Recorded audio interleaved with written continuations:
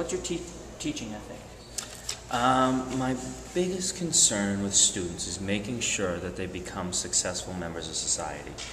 I want them to be able to teach themselves to learn. The hardest thing is when you get out of school and you can't figure something out, so that you have to call for help.